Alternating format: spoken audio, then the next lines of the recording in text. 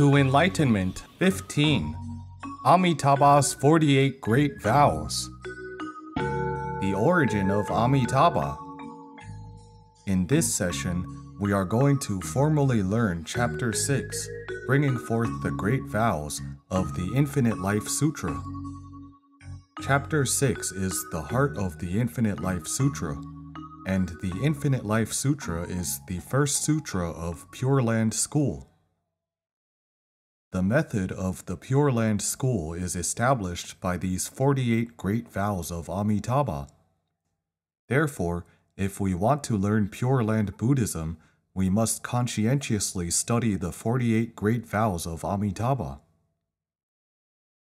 Only when we comprehend Amitabha's great vows can we then truly bring forth faith and aspiration and further gain the assurance of Sukhavati rebirth. Amitabha, in his causal stage, was also a man.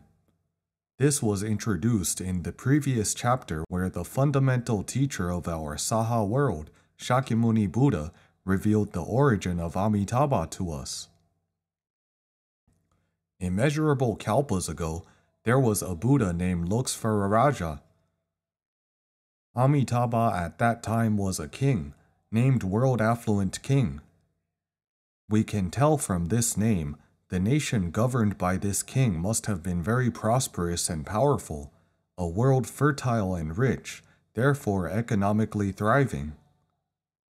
The citizens' quality of life was very advanced, and its spiritual civilization also highly developed, so Buddhism was flourishing greatly at that time.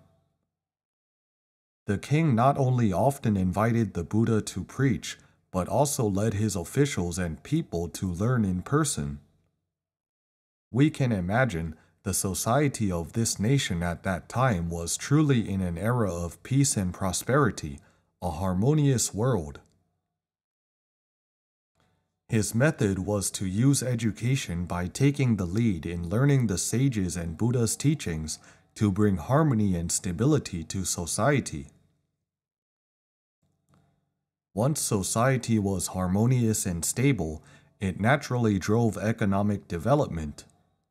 That's why he earned a reputation as World-Affluent King, which must have been a name given by his people. Who can save the world? There are many problems in our world now, such as extreme weather bringing floods and drought, drugs penetrating to every corner of societies, polarization of public views on guns, abortion, and many other issues bringing social unrest, as well as wars between nations and people, etc. These problems, down at the root, are issues of education. Something is wrong with our education. People's hearts have deteriorated, therefore bringing societal disorder. To solve social problems, we can only rely on education. There are two kinds of people who can advocate education to produce the most significant effect. One is our national leaders, the most prestigious people in the country. The other is the media creators, such as the internet, newspapers, etc. These two kinds of people can save society today. If state leaders can implement sound policies of education and vigorously promote the education of ethics, morality, and causality, the effect of purifying people's minds will take place and further bring social harmony and peace naturally. In addition, the media creators, who shoulder the responsibility of social education, should use the media as a platform for education to guide people to eradicate evilness and practice goodness. This is an undertaking of infinite merits. Media can save the world, it can also destroy the world, depending on what materials are used. When Amitabha was World-Affluent King, he took the lead to set an example of learning Buddha's teachings. The emperors of the beginning stage of the Qing Dynasty in China, such as Shun Zhi, Kang-Qian, Yongzheng, Tianlong also did the same.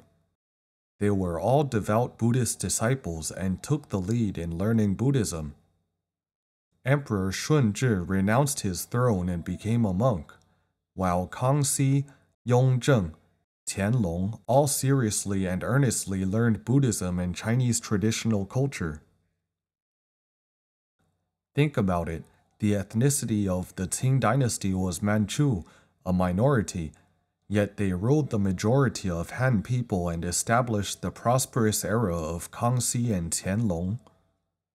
What did they rely on? They relied on Chinese traditional culture as well as saints, sages, and Buddha's education. If we now revive Chinese traditional culture and Buddhist education, it will not be difficult for this prosperous era to appear again. No matter which country does it, its leader will be the world leader. Dr. Arnold Joseph Toynbee, a well-known British historian, said it well. He claimed that to solve the social problems in the 21st century, we can only rely on the Chinese doctrines of Confucius, Mencius, and Mahayana Buddhism.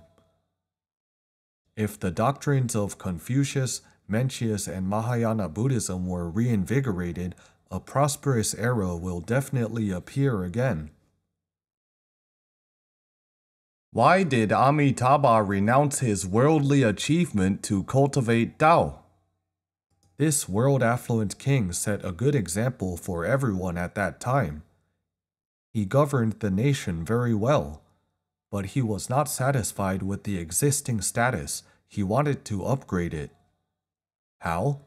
He knew that only by governing society to a harmonious state, people still would not be free from the suffering of samsara. In this life, they encountered a good emperor and enjoyed fortune, yet in future lives, they will create karma again if not encountering such good causal conditions. Once creating karma, one will have retribution of endless reincarnation. This is not the way of the ultimate liberation. Therefore, the world-affluent king aspired to renounce his worldly home. The purpose of his renunciation was to practice the Bodhisattva way, to universally liberate all beings, and to help all beings ultimately be free from the suffering of samsara and attain the consummate Buddhahood. His aspiration was higher than general national leaders. He became a monk to cultivate. He was then known as Bhiksu Dharmakara. Due to such a great aspiration, he cultivated aggressively and diligently after his renunciation. At that time, among all disciples of Lokasvara Buddha, his cultivation was at the top.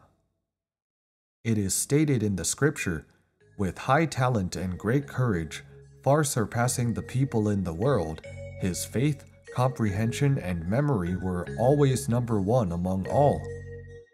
In addition, his aspiration was enhanced by his phenomenal practice, vow, and mindfulness wisdom. As a result, no one could exceed his diligent cultivation. Thanks for watching. See you later.